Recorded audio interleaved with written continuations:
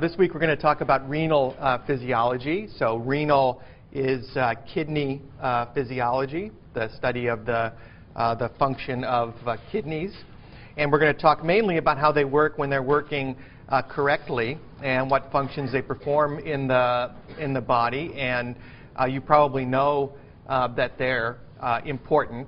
But hopefully by the end of the lecture today you'll know exactly why they are so important for your overall state of health. And you won't live very long without near normal kidney function. And the reading on this is chapter 9, and in section we'll talk about a biomedical engineering innovation that over the last 50 or 60 years or so has really changed the quality and duration of life for patients that have kidney disease, and that's kidney dialysis or renal dialysis. So we'll talk about that on Thursday afternoon. So this is just an outline of the things that we're going to cover during the lecture today and on Thursday. We're going to talk about sort of just gross aspects of the urinary system, the kidney, the bladder, and the tubes that connect these things.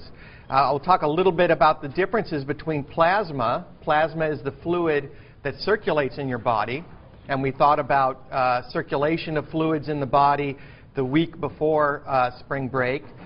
We talked about the heart and the blood vessels and the blood, and so the main fluid of interest there was plasma, this fluid that blood cells circulate in. The main fluid we'll be interested in renal physiology is urine. And this is a fluid that's produced by the kidneys, stored in the bladder, and then excreted from the body. And it's one of the primary mechanisms that your body has for getting rid of waste and regulating the composition of fluids like plasma. Okay? And I'll talk a little bit more about that in just a second. To understand how it works, we'll talk about the anatomy of the kidney on the gross level and on the microscopic level. It has an amazingly sophisticated organization, which is critical for its function. So if you understand the anatomy of the kidney, you understand a lot about how it works. And then we'll talk about specifics about how urine is created in the kidney and processed.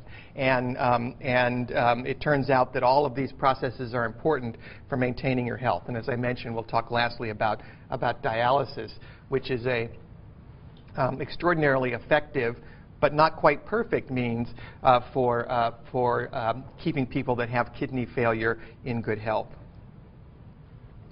So I've shown you a picture like this, maybe exactly this picture, or a picture like this before, but this is sort of a block diagram or an engineering view of the human body.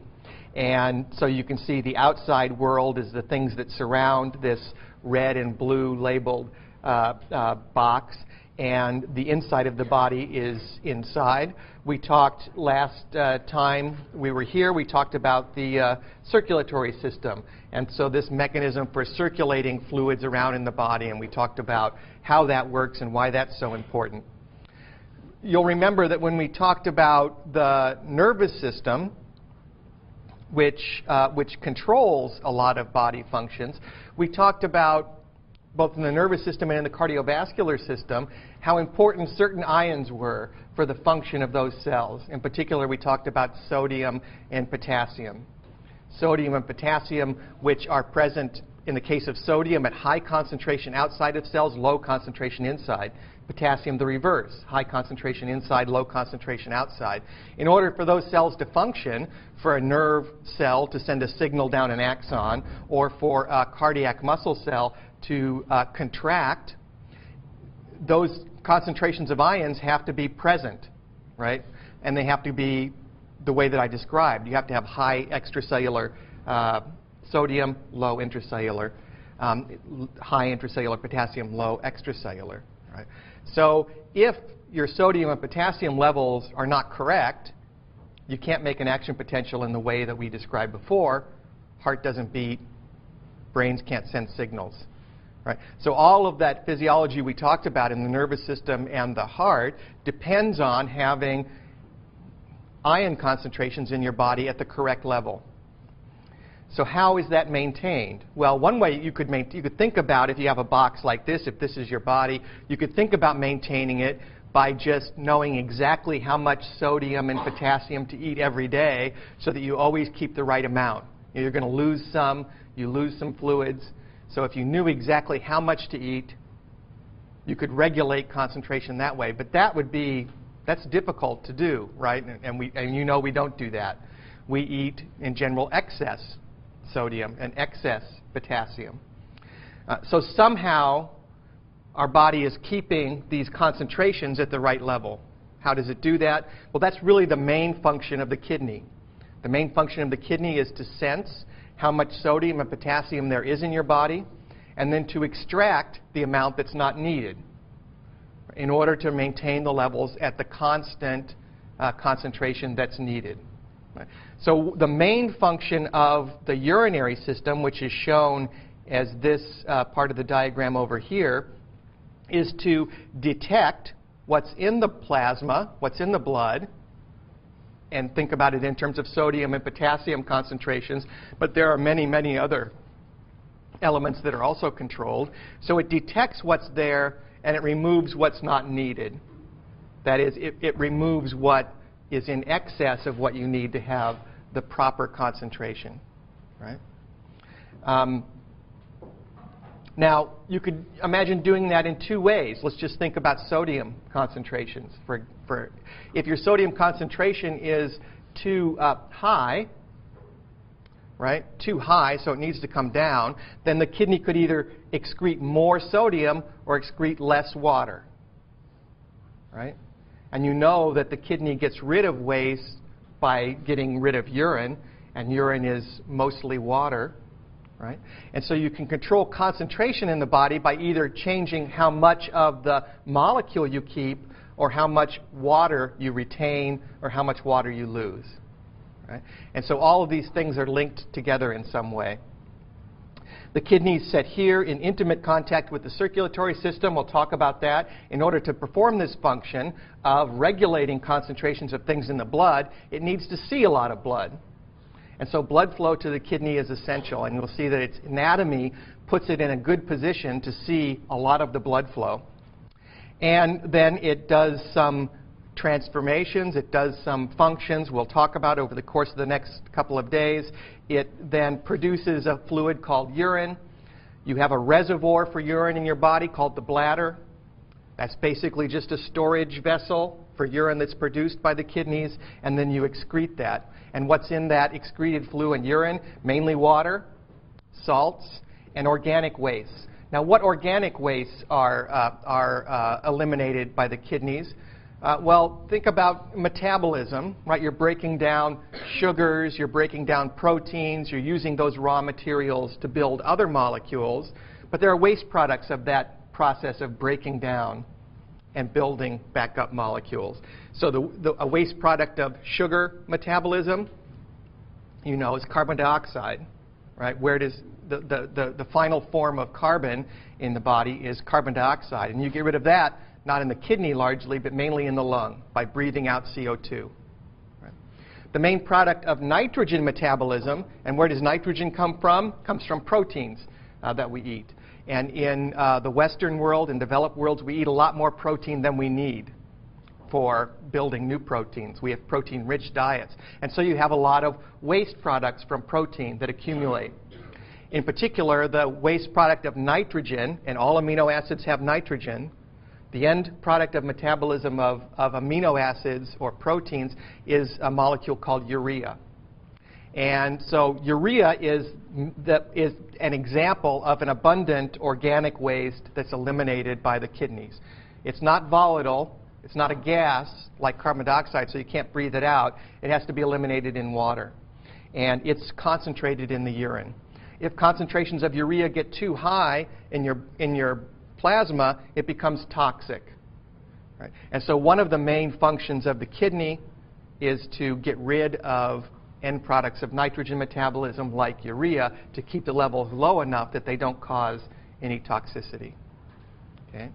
So that's a couple of, as you can see, now very important functions for the kidney. Getting rid of a waste product of natural metabolism that would otherwise be toxic to the body, that's urea, and regulating the concentrations of ions like sodium and potassium, and we could add calcium and phosphate and magnesium, but regulating the concentrations primarily of sodium and potassium so that the other organs in your body can function in the right way. And we call that function maintaining the internal environment, maintaining the internal milieu, maintaining the internal fluid composition at some constant level so that the other organs can function properly. Okay? So let's think about the anatomy a little bit, and it's shown on this slide. The words at the top of the slide just tell you what I already told you. You know probably that your kidneys, you have two of them, and one on the left and one on the right, and they sit sort of right below your rib cage in the back. They're in the back part of your abdominal cavity, a space that's called the retroperitoneal position in your body.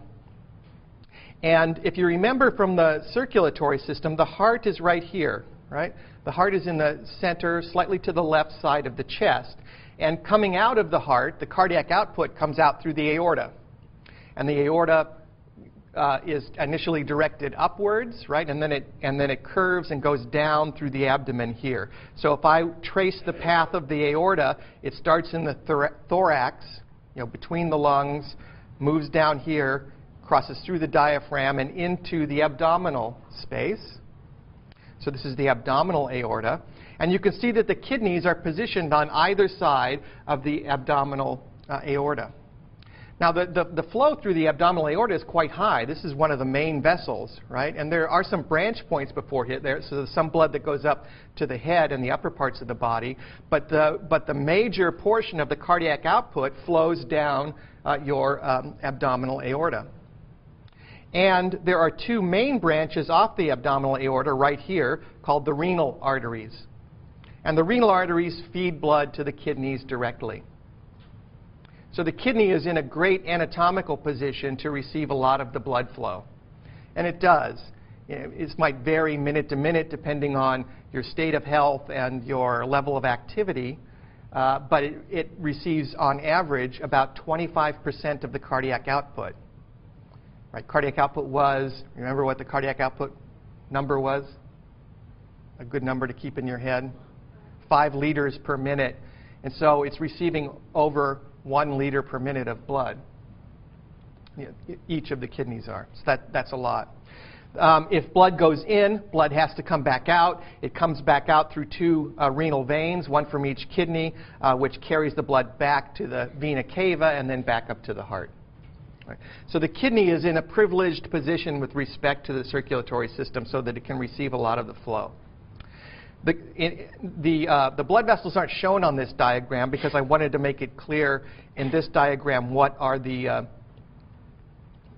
all the components of the urinary system. But you can see the renal artery. This is a blow-up of the kidney over here, a cross-section so you can see inside.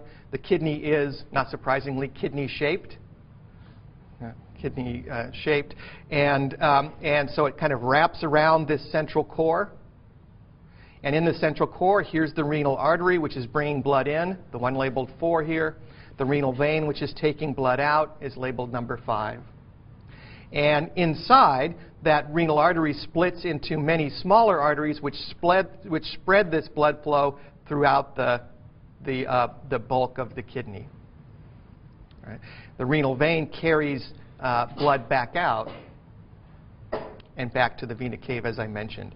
Now, there's one other vessel which emerges from this, bless you, that emerges from this section of the kidney. And this is called the ureter, labeled number 6 here. And this is the vessel through which urine flows. And that urine flows out of the kidney and then down. You can see this ureter, one from each kidney, flowing down into this sac called the bladder. That's the bladder. And then the bladder has another vessel which connects to the outside world, called the urethra. So urine is produced continuously by the kidneys. Urine is continuously flowing, although the rate might change with time. It's continually flowing into the bladder. The bladder is an expandable reservoir. it expands, collects urine until you're ready to release it, right? And then it's released through the urethra to the external environment.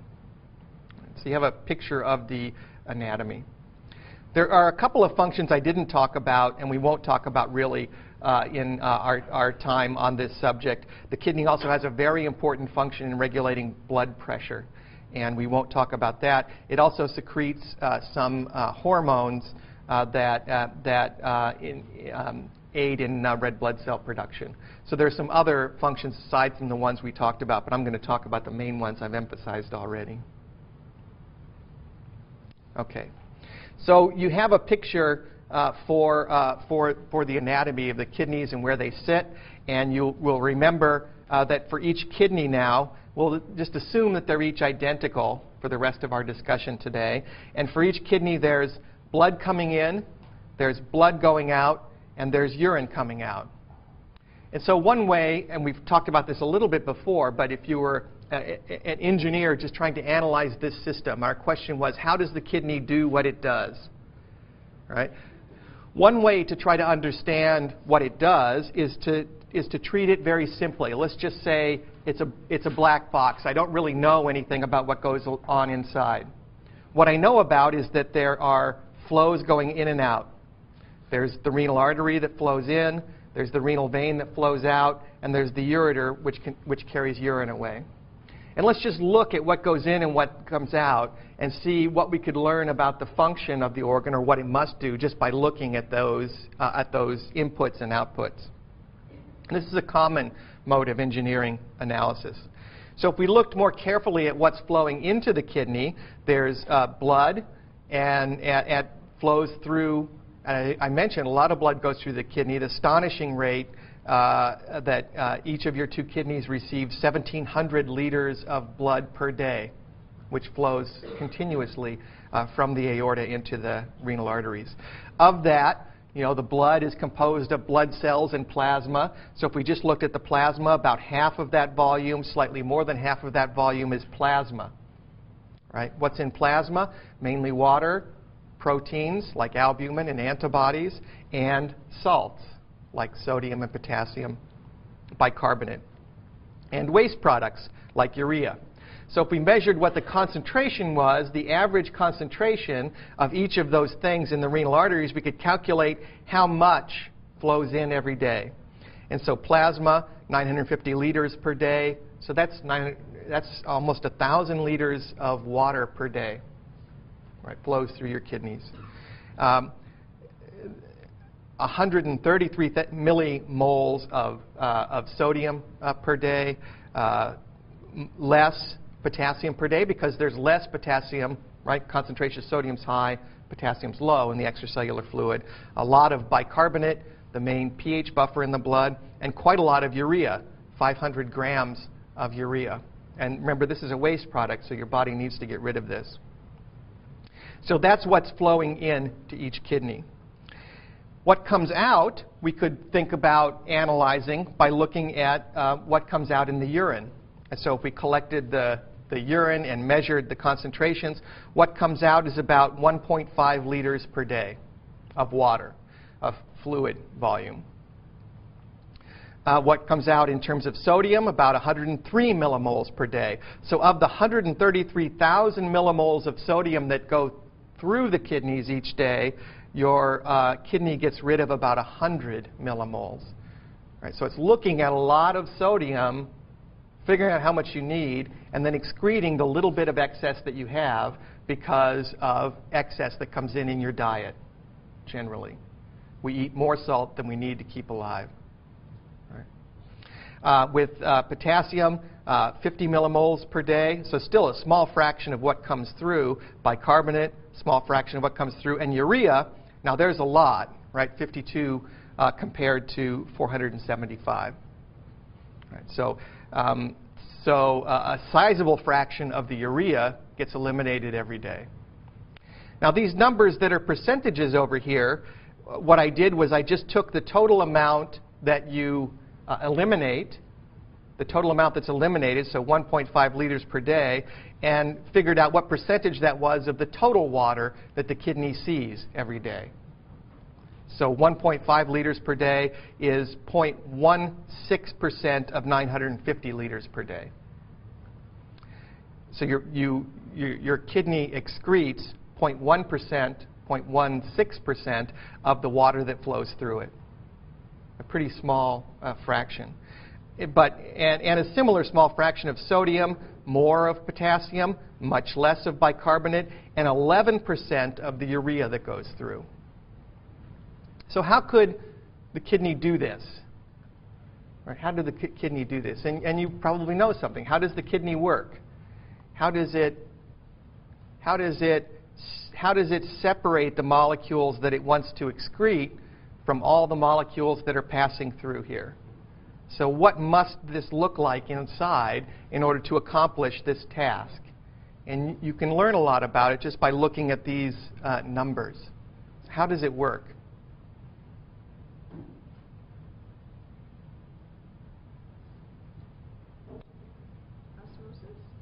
Osmosis, or what's osmosis?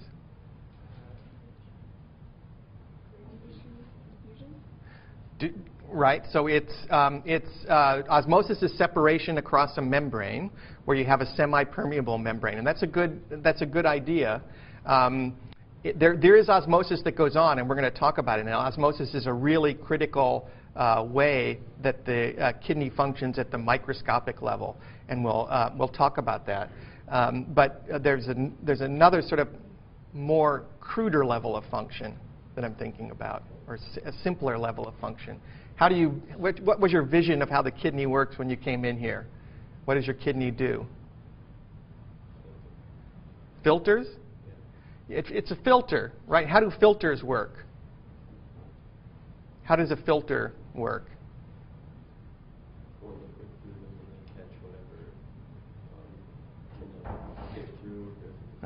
So a filter works because it has some property that if you put a liquid on top of it, some of the components of the liquid will pass through and some of them won't. And generally when we think about filters, what physical principle does it use to keep things on one side or to decide what passes through? What property of molecules? Size. Generally filters work based on size. They're mechanical, and they have holes in them, and those holes are of a certain size, and so only molecules that are smaller than that size can pass through. Right, so now that would make sense for the kidney, because what's in the blood that you don't want to pass through? You don't want blood cells to pass through, and those are large, right? Those are 5 or 10 microns in diameter. You don't want those to pass through, so let's have a filter that keeps blood cells on one side and only allows things that are smaller than blood cells to go through. You also have proteins in your blood, and those are generally large molecules, right? You have albumin, you have antibodies, you have lots of lipoproteins, you have insulin, you have lots of proteins that are in the blood, and those have important functions inside your body. They're hard to make. You don't want to lose them, and in general the filter is such that proteins don't go through. Small molecules can go through. Glucose can go through. It's a much smaller molecule. But do you want glucose to go through? In fact, I haven't even listed it here. Would you want glucose to go through? Probably not, because you worked hard to gather your food and eat it, and you want to extract the energy from glucose. You don't want to lose a lot of it, so you'd like to keep that in. But it's a small molecule. In fact, it's not so much bigger than urea, or sodium, or potassium, or bicarbonate. These are all fairly small molecules. They all pass very easily through the filter. So if your kidney was just a filter, what would you expect to see in the urine? In particular, what would these percentages be if the kidney acted as a filter, if I tell you that all of these molecules are small enough to pass freely through the kidney filter? Sorry? Higher or Sorry, Wilma, did you say? Well, they'd all be the same, right? They'd all be the same percentage. If the kidney was just a filter and everything passed through that was smaller than a certain amount, then what you should see in the urine is just the same, exact same percentage in the urine as is in the plasma, right? If your kidney was just a filter and it just allowed urea and bicarbonate and potassium and sodium and water to pass through, then you should have the same fraction of water, blah, blah, blah, blah. These percentages wouldn't be different. They'd be whatever they needed to be. Now, what's the most important thing here? Getting rid of the toxic compound. Got to get rid of the toxic compound, otherwise you get sick. Right? So if the kidney was just a filter and I needed to get rid of 11% of the urea, then I would have to also lose 11% of the water.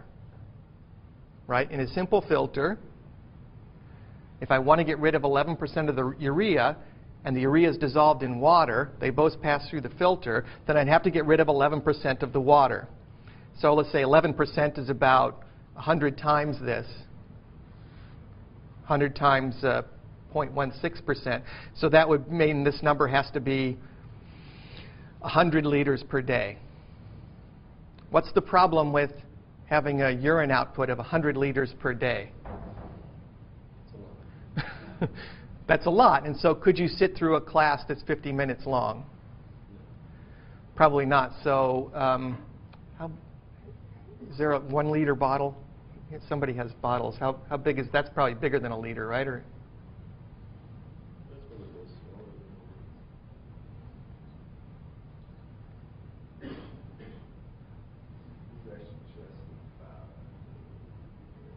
just about a liter. So so you would pee 100 of those per day. So your bladder can be a pretty good size, but it's not big enough to hold 100 liters, right? Your body is not that big. And so a problem, if your kidney was a simple filter, is that you would have to be losing water, excreting water all the time. And the flip side of that is for you not to shrink, you've got to be consuming that amount of water. Right? So if the kidney was a simple filter and you needed to get rid of urea, and assuming that these numbers are appropriate numbers for, then you would have to pee out over 100 liters per day, and you have to drink 100 liters of water per day in order to maintain your volume. Right? Because what happens if you lose too much volume? Then your ion concentrations go out of whack as well, because they're not dissolved in the right volume of water. So your kidney must have some other mechanism besides being a filter. And in particular, it has to recover things that you need. Right? So filtration is an important part of it, but it also has to be selective in some way. And filtration is not selective enough. Filtration is not selective enough because there are lots of molecules that are about the same size, some that are toxic, and some that are essential for health. And you can't separate them just based on size. Just another example of that, if we looked, another way to look at how the kidney works is to look at relative concentrations in the plasma and the urine. Ordinarily, the kidney is very, very good at keeping glucose out of the urine. Even though it's a small molecule, it gets filtered along with urea. The kidney saves it somehow, so that it's abnormal to have any urine in your, or any glucose in your urine, even though you have high concentrations in the plasma. You get rid of quite a lot of sodium, a tremendous amount of urea, as we mentioned, and creatinine is another waste product that turns out to be important for reasons we won't really talk about very much. So how does it work if it's not just a simple filter? Well, filtration is an important part of it.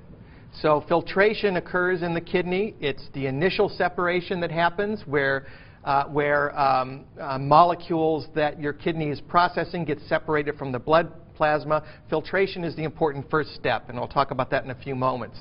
But this filtration does not directly produce urine. And you know what the problem with that is. It's you'd have to produce too much urine if that was the only thing that happened. Instead, the kidney reabsorbs. So after the filtration step, it takes the fluid that's produced by filtration, and it looks at that fluid, and it decides what things the body can use. Water, glucose, sodium, potassium, and it reabsorbs them back into the blood.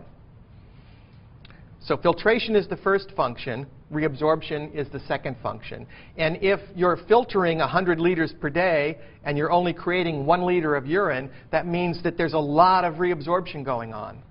Right? Most of the water that gets filtered through the kidney gets reabsorbed. Only that small fraction, 0.1%, gets excreted in urine. So we're going to call the filtrate, or the fluid that gets produced by filtration, that's fluid that wants to be urine, right? It wants to be urine someday, but that's what it aspires to.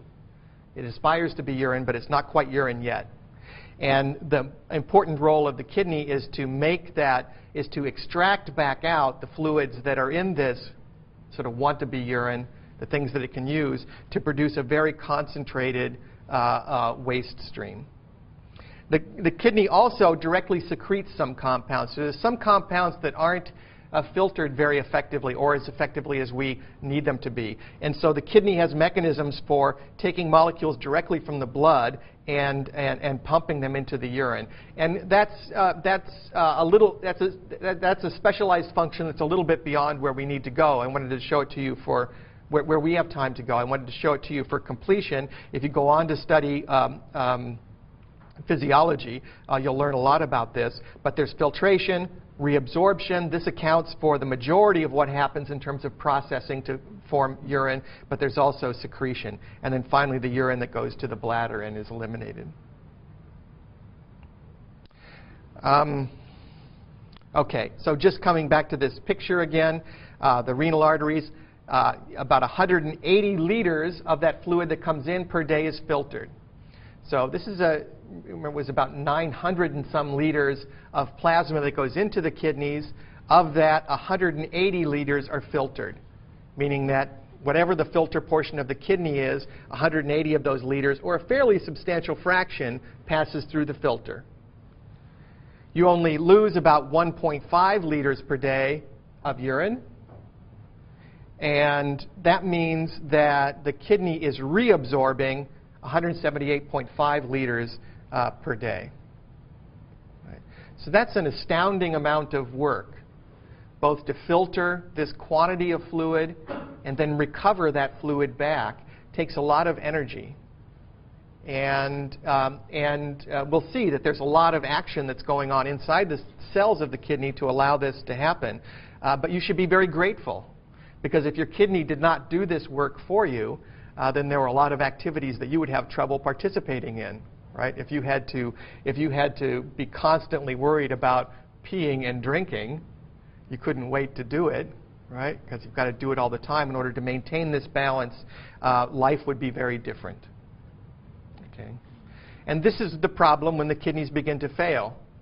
If you're not filtering, secreting, and reabsorbing this much water, which the kidneys do through very active, energy-consuming processes, then what happens? Concentration of urea goes up. Concentration of sodium and potassium gets out of whack. And your health very quickly deteriorates. Right? So you cannot live a healthy life very long without all of these things happening continuously. Okay. How does the kidney accomplish these functions? Well, it accomplishes it through a marvelously elegant machine called the nephron. And a nephron is the functional unit of the kidney. And I'm going to show you in a diagram in a moment. This is sort of a cartoon of the kidney if you turned it on its side, right? It's sitting up this way in its kidney bean shape, and I turned it on its side. So this part, the capsule, is pointing up. That's up here. And the inner part, or the medulla, the part where all the vessels come in, is pointing down. And oriented within within each kidney are over a million of these functional units called nephrons. And nephrons are just a series of tubes that are arranged in a very specific configuration. And we'll see in the next slide that nephrons look slightly different. There are nephrons of these million. There are different populations that look slightly different, but they all have the same basic anatomy. And I'll just trace through the anatomy here, starting at this little tuft at the top of the nephron, or near the top of the nephron, so near the capsule, is a structure called the glomerulus. And the glomerulus is where the blood-carrying tubes and the urine-carrying tubes meet. The glomerulus is where these two sets of tubules meet. And the glomerulus is the structure in which filtration takes place. So what you see here is a ball, which is basically a sac. And so you imagine a sac that is enclosing sort of a tuft or tumbleweed of blood vessels. So there's blood that's coming into this tuft of capillaries, and there's blood that's going out. You can't really see it here, but there's blood that's coming in, there's blood that's going out. Each of these tufts is really a branch of the renal artery. Right? I showed you the picture. The renal artery comes in, it branches, it branches, it branches. It branches a million times, and there are one of those million branches goes to each glomerulus. And it forms a tuft of capillaries there. And this capillary is surrounded by a sac. Oh, I better do it the same way. So not to, the capillary comes in, it's surrounded by a sac. Filtration occurs across these capillary walls. And how does filtration occur? Filtration occurs by pressure drop. Filtration occurs by a pressure drop. So the same physical force that's moving blood through your circulatory system, we talked about blood pressure generated by your heart.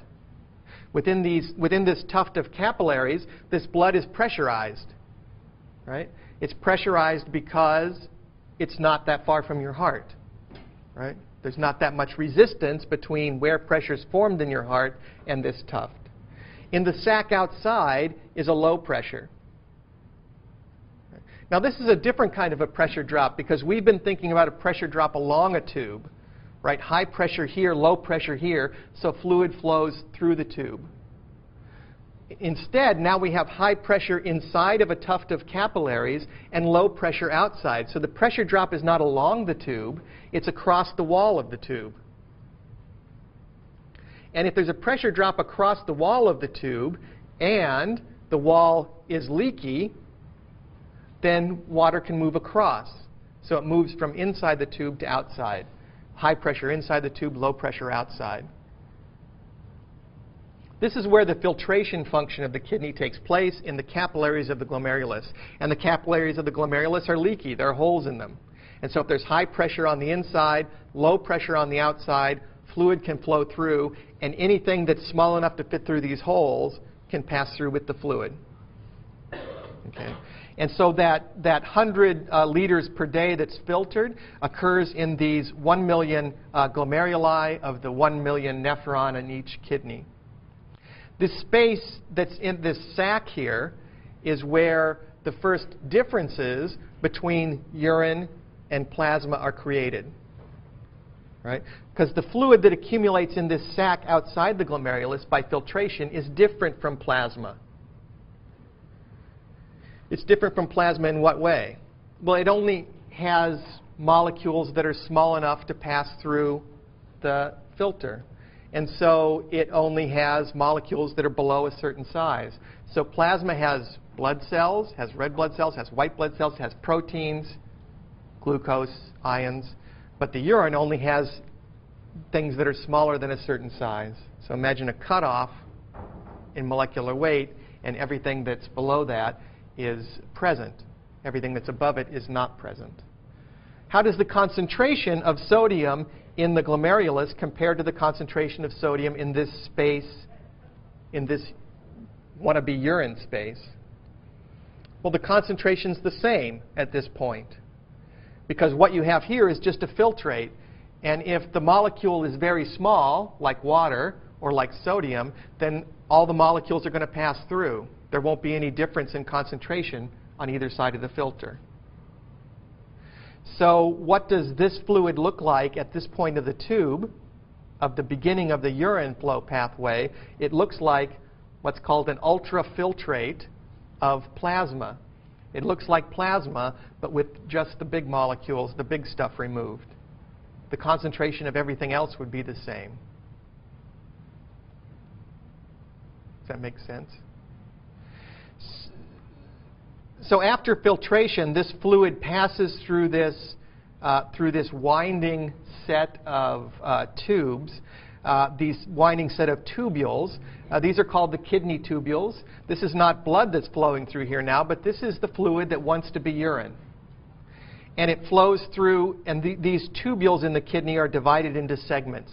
The first segment is called the proximal convoluted tubule. It's called convoluted because it twists around.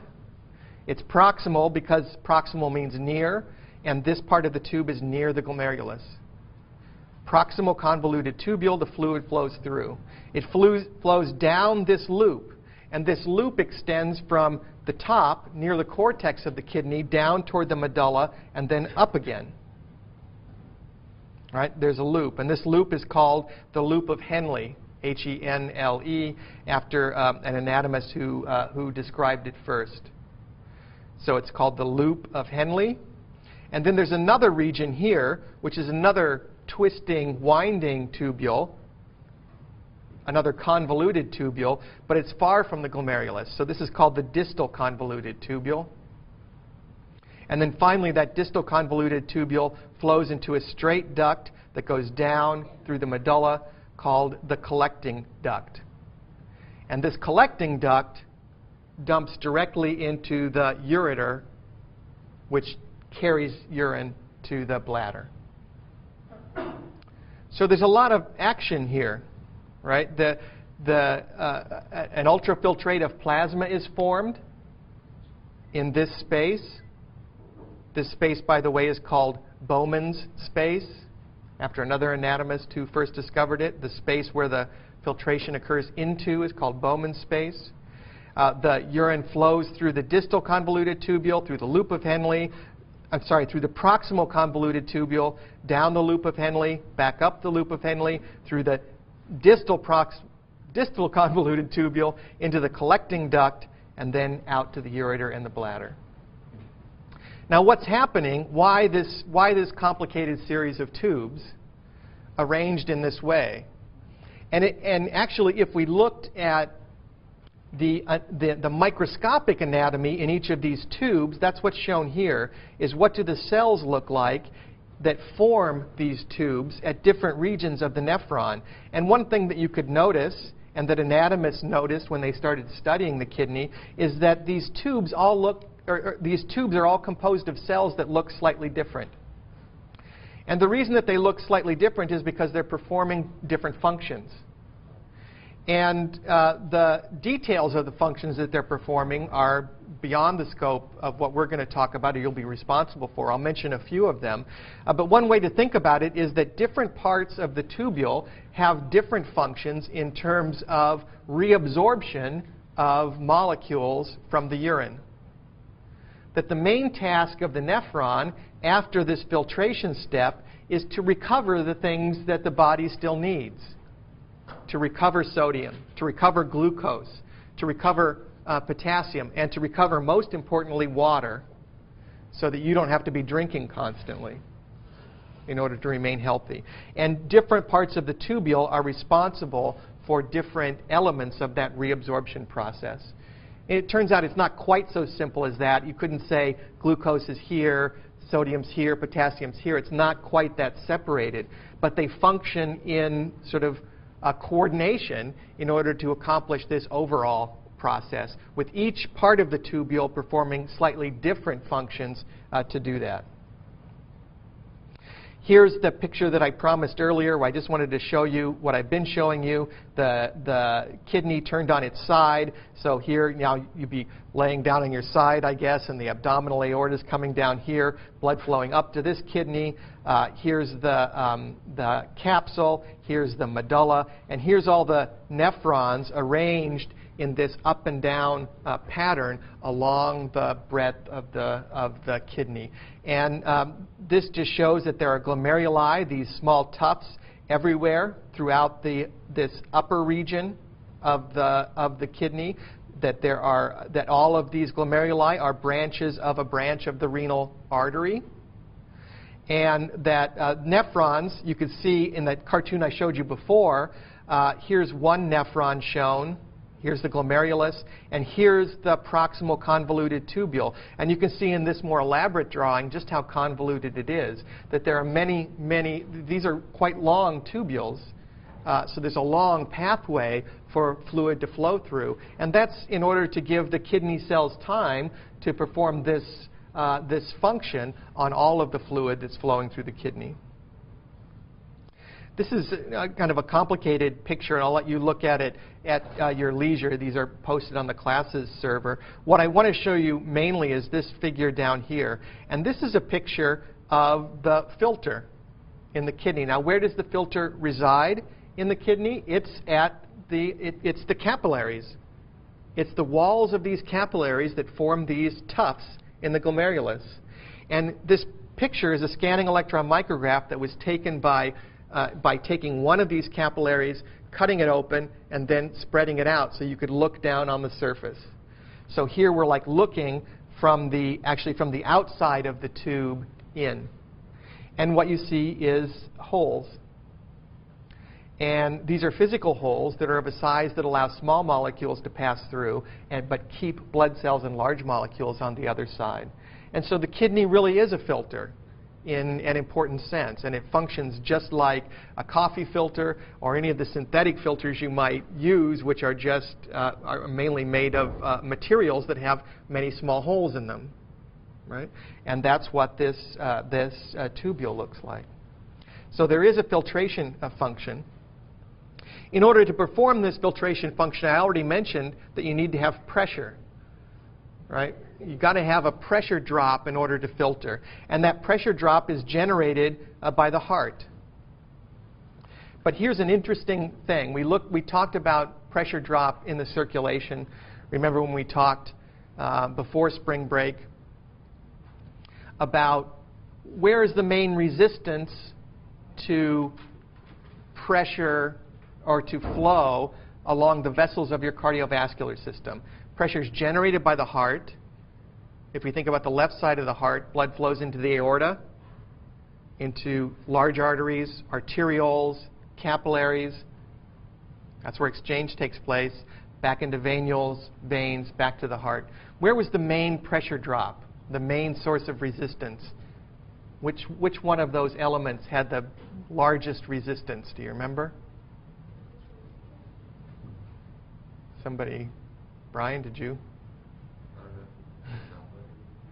The capillaries have a sizable resistance, but not the most. And it is important because it's the place where, remember, size is regulated so that you can adjust flow rates most sensitively here in the arterioles, or the small arteries. And it turns out that the glomerular capillaries, or the capillaries of these tufts, sit in a unique position between two sets of arterioles.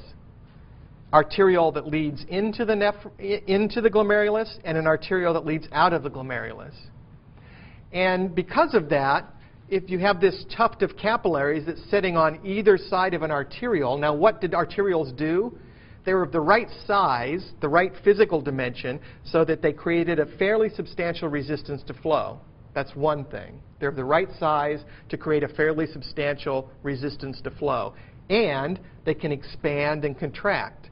And so they can adjust their resistance. And what happens when they adjust their resistance? They change the overall pressure drop for that segment. And by changing the pressure drop, you can change how much flow occurs, right? Well, the glomerular capillaries sit here between two arterioles, and they can independently regulate their size. And what that allows the individual nephron to do is to adjust what's the pressure inside its glomerular capillaries. If I want the pressure to be lower, then I squeeze in on this one, the one that's leading in. I get more of a pressure drop across that arteriole, so the pressure's lower coming out. If I want the higher pressure drop on the glomerular capillaries, I expand this so that I don't have as much resistance, I don't have as much of a pressure drop, I have higher pressure in the glomerular capillaries. Now, why would that make a difference? Because remember, these glomerular capillaries sit inside this capsule where there's a low pressure. If I have a high pressure here, low pressure here, I get filtration. If pressure goes up inside here but stays the same out here, I get more filtration. Pressure goes down, I get less. So every individual nephron has a mechanism for regulating how much fluid it filters at any particular time. And it does that by regulating the arteries on either side of the glomerular tuft. Okay, I'm going to stop there, and then we'll continue next time talking a little bit more detail about how the kidneys do this task of recovering molecules that you need. Questions? Good. See you on Thursday.